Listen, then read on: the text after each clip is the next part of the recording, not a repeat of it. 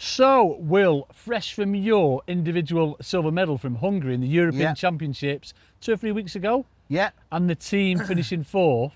Yeah. I want to ask you, I mean, this could go anywhere, folks. We're going to reminisce and like, could go all off topic, but how does it feel you're getting an individual medal and your teammates not getting a medal? What would you sooner have? Yeah, kind of it's thing? not good. I mean, listen, mate, it's team all the way. Right, okay. Team all the way. There's always been a good atmosphere in the teams, and a brilliant bunch of lads, but this current crop that we've got, that have all come up through the youth scheme, Cameron Hughes, just awesome. Yeah, man. Obviously James Dent, Matt Goffrey, all speak for themselves. Yeah. Simon Willsmore's new in, but he's finding his feet, did brilliant, fished his way into the team, did brilliant both days. Steve Hemingway speaks for himself, one of the best all-rounders that there is. Yeah. Myself. So, you know, the atmosphere in the team was brilliant. And like I say, you know, it's nice to get an individual medal, more because you know that you've done your job for the team, but it's all about team, mate. You just want to, you know, having won last year in Carouche, a venue that you know very well. Man. But having won there with the team, it's just awesome, mate. And that's what we want to do. And that's why I think everybody in the team's striving and working hard to achieve more and more and more. Yeah, definitely. Before we get going, like off topic, so I want to go back to, so you're preparing for the European Championships. When do you start getting ready for it? When do you go out there and start doing your practice and all that? Go on, talk us through it. Yeah, so for me, as you know, like as soon as I know where it is, I mean, for instance, we haven't had this year's World Championships yet.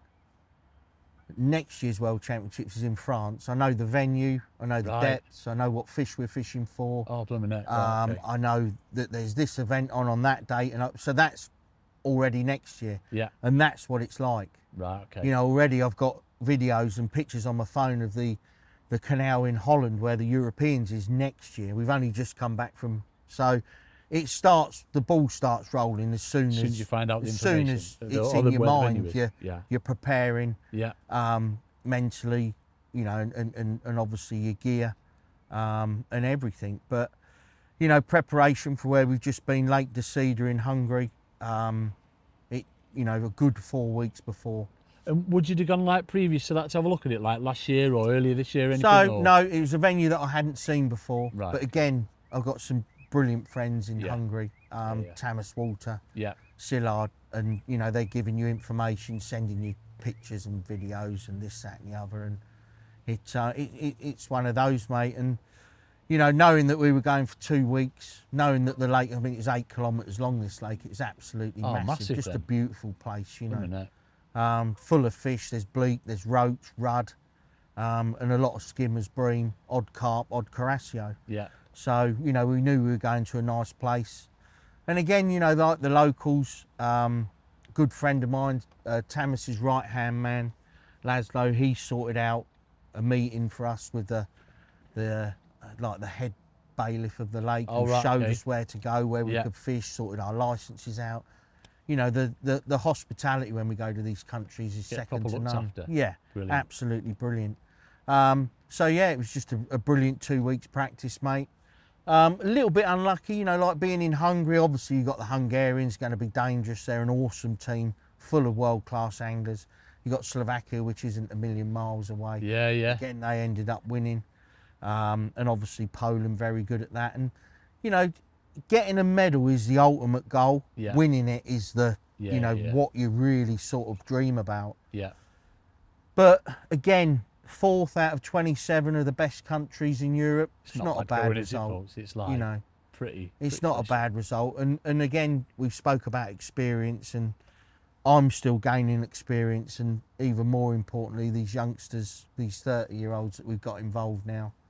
What you're all learning off each other. And yeah, we're all learning off each other, and amazing. You know, they're just, I can see it. I've seen it over the years. You know, just getting better at this and better at this and better at that and more adept at this, and they've got this gear now, and they're understanding, and it's brilliant. You know, it really is brilliant. We're all still learning, and you know, but at that level, you know, you fish at world level with the youth team, mate, and it's just different, you know, and the multitude of different tactics and this, that and the other, and it's just, I take my hat off to them, mate. And the best thing about it all, mate, is we're all mates. Yeah. And, you know, we have a laugh and a joke along the way. It's taken deadly serious. The management, obviously, Mark Downs, you fished. Oh, yeah. Love Downsy, Yeah, you fished with him as your captain. And Darren Bickerton, we've got Nathan coming along with the support, the Angling Trust and that. A sponsor would help. I'm not going to sit here and lie. It would help. It costs me a lot of my own money. Definitely. But it's what I want to do. Yeah. And it's what I'm going to carry on doing. And again, we spoke off camera. The domestic scene in England now, with, you know, the commercial scene, is frighteningly good. The money you can win, the competitions, the titles to put on your CV is brilliant.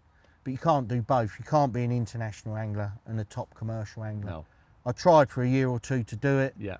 You end up doing everything half-heartedly, preparation, practicing, and everything else. So ultimately, it was a case of, for me, you know, don't get me wrong, from the end of September right the way through to March, it's commercials for me. Yeah, man. I love fishing them. Yeah. You know, like you look here, you've got a nice path behind you, your car's just there.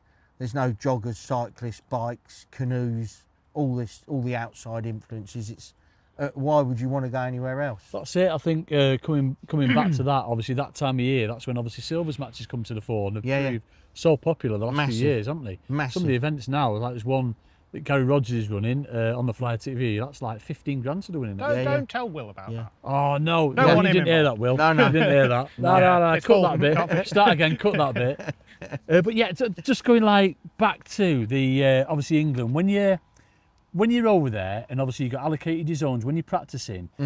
Are you all doing different things, or do you do like same thing each yeah, day, so again, in the past, you know, you've probably been a little bit guilty of the England team of almost fishing for your place. Yeah. So you're going there competing against each other, you're trying to beat each other, and that isn't the best way to practice. The sort of mindset that Mark's got now, we practice, we try different things. Right, okay. Different mixes, different distances, different amounts, everything, you know, it's covered. And everyone in the team, and this is the best thing, everyone in the team is more than willing to sort of fall on their sword and say, right, I'll do that. Right. I'll fish, you know, with that ground bait at that distance and see if it's wrong, right. And at the end of the day, if you fish different, you know, whether it's a distance, whether it's a mix, whether it's volume of bait, whether it's size of float, hook, this, if you all fish different, that night at the meeting, you can draw conclusions. Right. What you find is if you're fishing for your place, on the Monday, someone will go there and do this with that ground bait at that distance and win, and then everyone tries to perfect just doing that, not trying something different. Right. And, you know, I think, you know, since that, and Mark's a brilliant manager, you know, man manager, tactician, just awesome. Yeah, Mum, definitely. You know, and his sort of mindset is you're not fishing for your team, you're there to experiment, and then I will pick, not me, but Mark, he will pick the 5 out of the 6 anglers that he thinks are most at home with that venue and getting on with it, not the one that's necessarily sat there and caught a load of fish because you might have caught them on a certain tactic or distance or method that isn't going to be the main thing. So what's the actual, like, so you got there for, like, say, like, started practicing on a Monday, you're into like midweek on a Wednesday.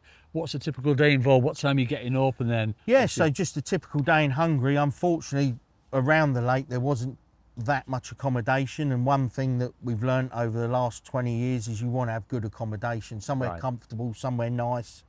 And we were about 45 minutes away. Oh, right, okay. Nice big house, so with grounds that you could just spread out, and there was a barn for all the bait and electric outside for the fridges and the freezers, which again, Darren Bickerton's the man there. Yeah. And so we'd be getting up at 5:30, sorting the bait out, this, that and everything else, ground bait, everything loaded in the van, to the venue with a cheeky little stop at a nice bakery that we found. Pan and chocolats and lattes. I heard they did nice pizzas, but I didn't in the breakfast? participate. I don't believe you. What are you lying for? That's it. And obviously you get to your box nice and early. Yeah. You're not allowed in official training. They let you in and just do what you want. And then it's just preparing and you know, just going through what your sort of mission is that day to fish and to try and prove things. And do you have like little stops, so like you fish for an hour, then do you have a stop and like get together? Not really. We tend just... to fish for the 4 hours. Right. But like this week, the week's just gone in Hungary, Mark would have you bleak fishing. 3 of you start for bleak for 2 hours, right. Change to a slider. 3 of you start on a slider, change to bleak. 3 of you start on a slider, and then, you know, you're on the pole and this, that and the other. And the way we've got it, the practicing now, we glean a lot more information rather than just sat there trying to beat each other. Right, okay. And it's very important, mate. It's very important. But I remember, like, my favourite things, you're probably the same, Rich, like in lockdown when you used to do your, like, match memories. Yeah, yeah. It was so good. Yeah.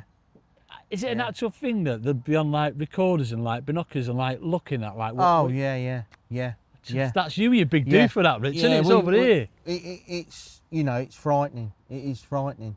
You know, they'll set up a video camera, and in Holland, on the Lagervaart Canal, we should have won the World Championships again when Slovakia won it. I was second individual, and the Russians videoed us, set a video up behind us. And I'm not going to say who or what, but one of our anglers... Go on, you can do on this, Will. One of our anglers did... We stumbled across the method, and again it was Stevie, feeding like raw joker, just in a little bit of grey lean, catching these bream. Monday, Tuesday, top weights were doing this. Wednesday, one of our anglers did it in the middle, which was decided by the team and the management. It wasn't his fault, it wasn't the management, nothing. But the Russians set up a video camera behind us and videoed it, and they've obviously gone back, watched it. And although Russia as a team didn't beat us, but they drew next to us in 2 sections over the weekend, fed it the same, which made our approach less effective. Yeah. And also a Russian won it individually, which beat me. Right. So just that, but how do you hide? You have to practice, you have to try things. You have to try something and it works, and you have to get someone else to try it, just to underline it and to make sure. And it's very, very hard. And this is why England, if we don't twig it till late, we're brilliant and we win, because we don't have time to sort of give it away. Right. And these other teams are the same. Yeah. You know, it's not just us. If these other teams know what to do, they quite often give it away, because they can't not do it all week and then just hope that it's still the case that that's the best way to fish. Yeah. They have to try it, and, you know, sometimes it can be given away. And that, again, goes back to having the good people on the bank. The Mark Downs, the Darren Bickertons, the Nathan Hughes. So experienced anglers that have been there, seen it, done it. And if he's sat there doing it, they know what he's doing. Right, get you. And it's vitally important. So we're the same as well. You like respect, like Darren and Nathan. They'll be like looking at other teams. Yeah. And what they do. Oh, right, okay. Yeah. They'll be off. You know, basically, an average day is one of them will stay with us. Yeah. Just in case, you know, we need so, or get some tape over the camera like that. How's Matt Goffrey catching one a chuck again today? Yeah. Go and see what he's got on the hook. Go and see how far over depth and this, that, and everything else, and you know. So like, after your practice is finished, like you've had your 4 hours, do you get all your gear away and then go in, like have your team meeting, or do you have your team meeting there with fresh in your head, or? A lot of it will depend on climate. Where we've been, it was mid-30s and the humidity was through the roof. So Matt's had a brolly up and Factor Tipex on every day. Yeah, that's it. But it was a case of, we did fish on a few days when there was a bit of a breeze. Yeah. But, you know, in that heat, you've got to just make sure you're all right, you're hydrated, you're back, you know, have a shower, and then you can do your gear for 2 or 3 hours. But, you know, no stones left unturned, nothing. So what time are you finishing of the night time then? So normally, I mean, this week, a particular day, you'd be up at 5:30, leaving the house at like 6:30 to the venue for 7:30. The training is 10 till 2. Right. And then we'd be getting back between 5 and 6. Quick shower, do some gear, out for a meal, or Nathan's quite a good cook, or a very good cook, should I say. Go on, Nath. Yeah. Right. He'd cook, and then we'd have a meeting, you're to bed at 10, half 10. And then do it all again. And then the same again. And that's why, you know, like, come the Sunday night, the come down and the sort of, but, you know, if you've got a 1,200 mile drive the next day, you can't quite totally relax. And that's why when I come back from these events, mate, I quite often have a week, 10 days just like away from chill. it, because you've got to. Talk us through the feeling, Will. Obviously, on that first day on a Saturday, when you win your section, what's it like? Obviously, that night, then going into like the next day. Yeah, I mean, again, for me, fortunately I've been in the position quite a few times where I've won my section the first day, and the individual thing never comes into my mind. It's always about the team. Yeah, it's about the team, and ultimately, and you know, people laugh and they say, "Oh yeah, I've heard it all before." And I'm not going to sit here and say individual medals aren't nice. Yeah. You know, I'm glad I've won the World Championships. I'm glad I've won the Europeans. Yeah.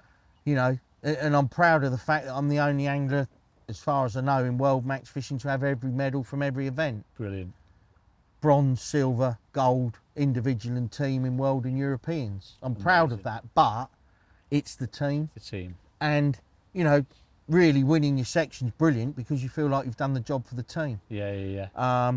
You know, so it's about, you know, and one thing we've sort of overlooked is the fact that Mark's made me captain, and I love that. Ever since I fished my first Division 1 National when I was 12, fished my first Winter League when I was 8. Yes. I've been brought up in the camaraderie side of team fishing. You know, like I got your back, you got mine. And we'll just, you know, if you can win and if I've drawn not so well and I can do okay, it's about how we do collectively, not individually. Yeah. And that's how I've always lived my fishing life. I like fishing individual matches where I can just go, right, yeah, Mum, I'm going smash for it. You to bits today. First or last, I don't really care, you know, like. Yeah. But team fishing, it's, you know, that's what I live for. Right, okay. And I love the togetherness, the camaraderie, not just in the team, but the team and the management, the whole unit. I just love it, and you know, that's the side of fishing I wouldn't swap for the world. Yeah. But you know, I take a lot of pride in my individual performances. The first day this year, the world rankings came out, the European rankings came out just before we went, and luckily I'm still top of the European rankings. But the guy, Stefan Potolek, who is top of the world rankings, I drew next to the first day of the Europeans. You know, we're 10 metres apart, and you see it, I saw it afterwards on Facebook. Oh, you know, like guys were putting on there that were there and watching, oh, Europe's #1 against world #1, how's it going to go? You know, and he came. There's only one result, Will, isn't it? No, there's not. He's a fantastic angler, and he's a lovely, lovely lad. I've been to France and I've watched him fish. I've seen him fish, and he is a machine. Right. Lovely lad, catches loads of fish. But on that day, it went my way. Yeah. We started for bleak. We all caught a few bleak. I went out on a slider and started catching skimmers. He went out on a slider, and it didn't really happen. Right. That's not a mark on him as an angler. You know as well as I do. Yeah. Everyone can beat everyone in fishing, and sometimes it comes down to just that little bit of, you know, little bit of rub of the green and the right decision at the right time. But again, it was Mark Downs. After 50 minutes, Mark comes down. Mark Downs came down to me, and this is where he's worth his weight in gold for me. Luckily, he was running my section. I'm fishing for bleak. Lad on my left's catching bleak. Stefan on my right, who's renowned as a little fish angler, catching bleak. Mark's come down, and he knows I've been catching well on a slider all week, and I'm confident. Yeah. I'm up for it. And the game-changing fish are out there. They're not these bleak on the inside.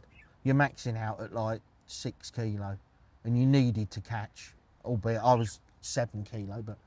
And Mark's like, right, you're 35, 40 bleak ahead. You've bought yourself a 10-minute window to go on a slider.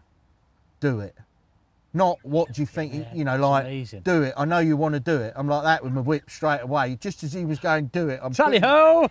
Picked the slider rod up, chucked it out. First chuck, caught a 1.5 pound skimmer, and that's the end of it. And, you know, I managed to catch, I think, 14 or 15 skimmers, a nice Caraccio, and managed to win the section just. You know, but the second day, again, it was Mark. Steve Hemingway, unfortunately, wasn't fishing the second day. He'd had a bit of a hard one up in A section, but again, that's not his fault. The way that the practice felt, we were on A and B Monday and Tuesday, which was the shallow end, and C, D and E are down in the body of the lake where it's deeper. And Steve drew A where we hadn't practiced since Monday. Yeah. Very, very difficult, although we'd had eyes and ears on the bank. But he still did well, you know, like he still, you know, held his own, but unfortunately he wasn't fishing the second day. And the second day, I drew in a nice area in E. We'd practiced not far from it. And it was a case of, look, we're 5th. We need to win some sections. and I just started on a slider and caught really well from the word go. Brilliant. Had a nice match, 13.5 kilo, 40 odd skimmers and 2 little carp. Lovely that. That's what you want in a like that kind of thing, that environment. European champs, world champs, you want that. You know that, and you'll know, you know, if you can recall from when you were in the youth setup, it's a lonely place. And I remember Steve Ringer saying on one of his that when you get in your box and you're there, it's the loneliest place on planet fishing. Yeah. It is, you know, because you've got a big crowd and the expectation, and you're surrounded by, you know, world number ones there. Bloody hell. I ain't going to get a bigger test than this. Yeah. And do you feel under pressure? Do you ever get like? I always feel the pressure. Sometimes I struggle to sleep, and I'm the kind of person that once I'm awake, that is it. There's no nodding off again. It's 2 o'clock, 3 o'clock, 4, whenever it is, I'm awake, and immediately I'm like, don't start thinking. What about this slider? What about that? And it's like over. Yeah. Just get up, tie some hooks up, and have a cup of coffee and wait for everyone else to get up. But Steve Hemingway's normally up then anyway. So okay, go on. He's a real early riser. But no, it's just brilliant, mate. And there's no better feeling, I suppose, I don't know, but it's like winning a fish show or something. You know, you're there against the best of the best and the elite, and you've won. Yeah. You've beat them. Yeah. And you know, it's just nice. It's just nice. And, brilliant, mate. You know, the individual medals and titles come and go, but as a team, that's where, you know, I want to win. Because, you know, I've fished with lads like, when Steve Sanders was the manager of the junior team, Matt Goffrey was in his team, and I went and helped coach for a couple of years. And, you know, this is a little tiny lad that, you know, now he's in the England team. He won like 3 youth titles, didn't he? Like, 3 world youth titles. It's awesome, Matt. It's just ridiculous. Frightening, as they all are. Yeah. You know, you don't get to that level. I bet it's nice for you to see this like young blood coming up as well. I love it. So the future of it then, obviously, what's the future like for you? Obviously, you're going to carry on with the international scene for as long as it'll continue. Yeah. Do you think you'll eventually change to like the open scene, like the fish shows and whatever? I don't think so, mate. I don't think so, purely because, you know, I've seen it with anglers, and I'm not silly. Yeah. I'm 48 now. I realistically want to fish, you know, for a good more 10 years. Yeah, Mum. Obviously, there's odd outside influences like our business here. Yeah. Ultimately, this is what provides for my family. Yeah. And if and when the time comes when I've got to take a more active role here, we're lucky here. We've got a brilliant management team. Yeah. Brilliant staff. Yeah. My dad's still well into it. Yeah, Mum. And it gives me the sort of freedom to go and pursue these international events and spend 2 weeks in Hungary. Yeah. But if and when the time comes when I've got to have a more hands-on approach here, then that may well affect it. But as far as I'm concerned, you know, I want to fish for England for another 10 years. I want to get this current crop, you know, in and that. And I don't know, just see what the future holds. Maybe a bit of management, a bit of coaching, as far as that level's concerned, because... Do you think enough's been being done over here to bring the current crop of like young anglers through and everything will to compete on the international scene? Again, mate, you've got to look at the popularity of these big commercial events and the amount of money that's won. But you have got a lot of silverfish matches, which are a step towards international fishing, but a lot of them are still pellets, soft pellets for skimmers and bream, which isn't allowed in international fishing. Yeah. But, you know, you've got to look at the success of the census final. I mean, Mark does a fantastic job running that. There's 30 odd teams every year, teams coming from the continent, you know, teams practicing for a week, all taking it serious. So, you know, listen, England compared to the rest of, you know, mainland Europe is a separate We've got animal. it all, haven't we? Literally got whatever you want to do fishing wise. You know, we've got something to cover it. Yeah. And the snowball of the commercial fishing has just got so big and powerful in England now that it's a job to sort of compete with it with any sort of aspects of other fishing like world fishing. But you get off the train in France and everyone there from France, Holland, Belgium, Italy, Poland, Germany, you know, Hungary, Slovakia, Romania, Bulgaria, Spain, Portugal, I can't Finland, list that many Denmark. countries. Will stop it. You do me head in. But they all live. You're making them up. They You're all making them live for international fishing. Right. Okay. World and international fishing. All their domestic fishing is world rules, 4-hour matches, 6 bait limits, and that's how they fish. But how we are as a nation, and how we've done, obviously, the likes of yourself, in particular, we're not a million miles away. You know what I mean? Every time we go, you're always competing, we're still, and it's you know, a testament to... in my mind, I think, you know, we've got, you know. So how do you think it'd be if we just literally just focus on that 30-metre limit rules and Bloodwoman Joker? You know what I mean? It'd be frightening, but... It would be frightening, mate, because, you know, and I'm not just saying it because you're here. If you'd have gone down the world route, the sky's the limit. And, you know, you've got... I'm not even paying him to say that, folks. No, We've seen your casting earlier. Don't do that. Are you sure, Will? Yeah, sure. The international events, there's not many trees about, so it'd be all right. No, there's tape. But, you know, you look at, you know, and I had this conversation on a little podcast I did with Angling Trust when I arrived back from Hungary, and it's something that I'm very defensive about because I hear it all the time. So-and-so could just walk into that England team and fish tomorrow. Right. No. If it was on a 6-foot deep rowing course full of carp, yeah, they could. If it was on the River Mincio, where it's 6 metres deep and you're either fishing an 8-metre bollo with a 20-gram float, or you're trying to fish where the bottom's nice and the rocks finish on a 20-gram slider, top and bottom, they couldn't do it. No. If anglers like Jamie Hughes, Bagger, Christian Jones, Paul Holland, if 10 years ago their route wasn't fish show and dominating these big events, was the England team, would they be good enough now to fish for England? Yeah. 100%. And we'd have 15 anglers vying for their places instead of 7 or 8. Right. But also in the same fact, as much as the commercial side has taken good anglers away from the England team, so's the feeder team. Right. You look at the feeder team. Yeah. Steve Ringer. Yeah. 10 years ago, if he said, I wasn't going to fish for the float team, he could quite easily have done it. Yeah. Lee Kerry already has. Yeah. You know, anglers like Will Freeman, Mick Viles, Yeah. Rob Wootton, you know, just all of them. You know, they're masters of their craft and they're good anglers, and good anglers can catch fish. Yeah. But it's different. International fishing to commercial fishing is completely different. Yeah. And I'm not sitting here judging anybody. No, mate. Each to their own. Yeah. Each to their own. Yeah. But you can't do both. You have to make a decision. And, you know, I appreciate if I went to, you know, Lindholm or Partridge, I can't compete against these young lads that do it all the time and that, you know. But after you smashed Bagger up next peg, I'm one of them, mate. Remember just that? Got lucky, and you that remember day. it too, Bagger.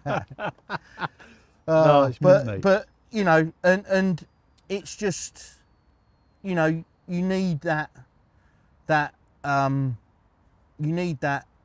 sort of apprenticeship in whatever it is you're doing, and then you start to reap the benefits of it. Like Matt Goffrey is in the international scene, like Cameron Hughes is in the international scene, like Christian Jones is in the domestic commercial scene, like Will Freeman is in the feeder thing. All of a sudden he's broke into the team, bang. That'll be it. You know, the Rob Wootons, of this, to that, they're reaping the benefits of reward and doing their apprenticeship.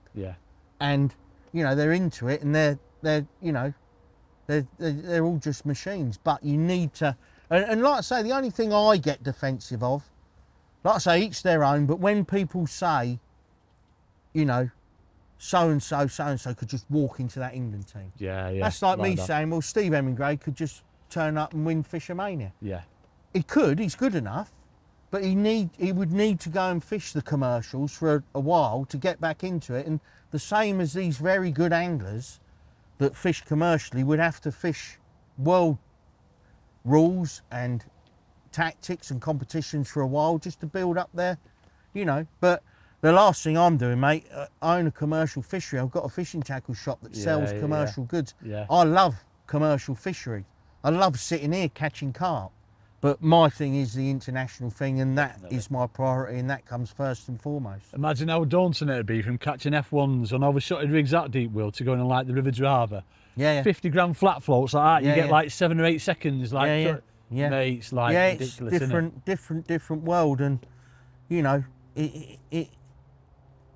I just love it, mate. You know, the float side of the international thing, and the feeder side as well. You know, like I fish a few feeder events. Bow Beach, haven't you? Been Bow Beach recently? Yeah, absolutely love it. I just love catching fish, mate. At the end of the day. What were the tactics? Obviously, you mentioned it was a bit of bleak, bit of slider fishing. What was it going a bit more technical over there? So obviously you got your bleak, and Babby bleak or no, River 7 bleak? Well, they were like. Not River 7 bleak. 60, 65, 70 to a kilo. Oh, right, so they're nice sized fish. Yeah. 12 gram plus. And just going back to last year in Carouche, bleak were important. There was quite a few bleak there, and this is where having anglers from a different sort of, not era, but a different sort of background coming into the squad of Simon Willsmore. He's lived in Italy for 12 years. He's fished for bleak. He knows little things that you do, and little things that the Italians do, and tiny little things that make big differences, like they have done today. Little tiny things where you have your rod, it makes a difference.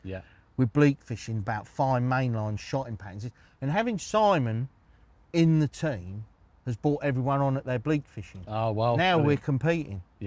You know, I'm not saying we weren't before, but we're all a lot better, not just because of Simon, but a lot of what Simon showed us, we've then taken, remoulded into our own little thing, and we've got better at that. And it's having people in the team. So obviously bleak fishing was very important. But accuracy of slider fishing was the most important thing in Hungary. Accuracy of casting, float position, and ultimately feeding a ball on top of your float. At the start, we were feeding about 5 litres, with quite a bit of bait in it, corn, hemp, dead maggots, casters, not so much joker because we didn't want to encourage little fish, and a few worms, and then just upping the worms as we went along. But you could literally cast your slider out, and we put that in at the beginning, and you wanted it to go in, you know, if it could go in 2 metres square, perfect. Right. But then, and this is where it became an obsession of mine and the rest of the teams, because you'd be fishing in practice, you chuck your slider out, and the thing to do is to feed 2 to 4 balls. Bang, bang, bang, bang, bang, full of worms. Then you fish for, might be 10 minutes, might be half hour. You catch 2 or 3, and then the bites and indications like Dwayne, then you do it again. And what you find is you chuck your float out, and basically I was clipped up 11 turns past 30 metres. So I would stick up like you would on a feeder to the 30 metres to the tip. Mark it with a census line pen. Back wind 11 turns, clip up. Right, okay. So now I wind 11 turns and I'm at my white mark between my ring and my reel. Cast my slider out, hit my clip, rod down, white mark comes in. Now I'm 30 metres. Might be, but because you've sticked up with the depth, the length of your rod sort of cancels that out. So you're fishing 30 metres. And your float will pop up. Now it's time to feed those 2 to 4 balls. And you go, boom, boom, boom, boom. And they all go within a foot of your float. And you go, that was good. And your float just goes, and you're like, clunk.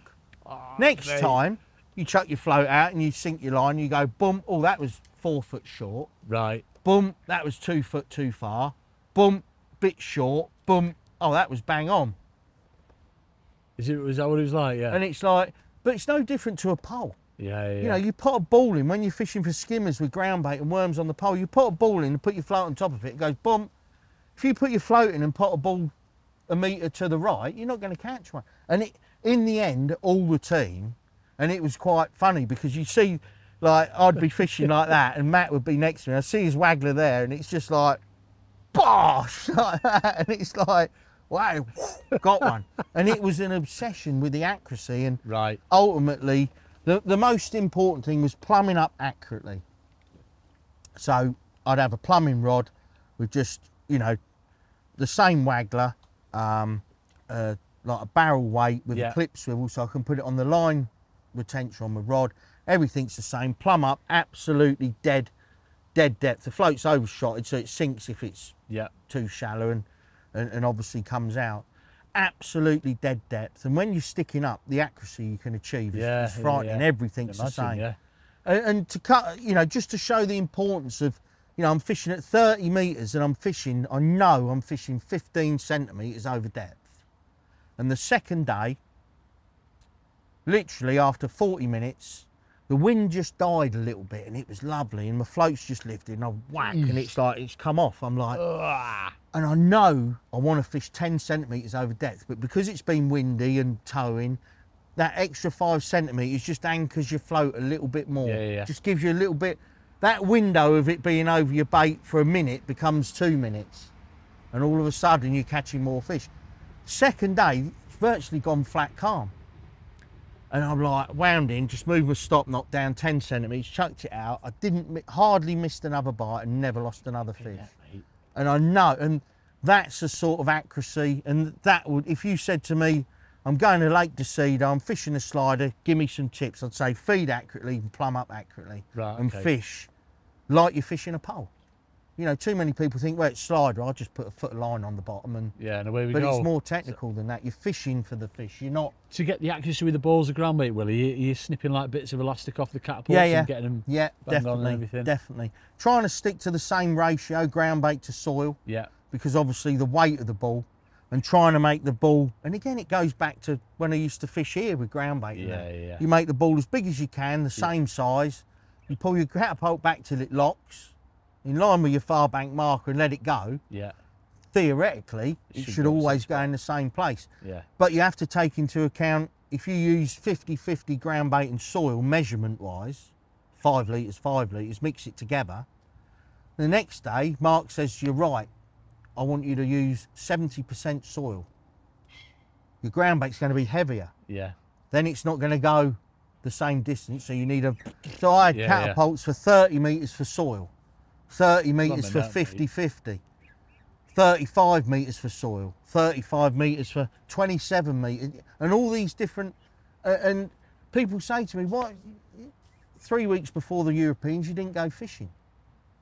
Because you're prepping and getting everything done. You know, and just this lake's about a foot shallow. I used to sit on this peg every night, just pull my van down when the gate's locked and everyone's gone, 30 metres with my plumbing rod and just boom, boom. Practice. Every single time until it becomes second nature. And where did I get that from? Experience, but Alan Scotland was the best I've ever seen at it. And it was a case of watching Alan, being away with him and going, I need to be like that.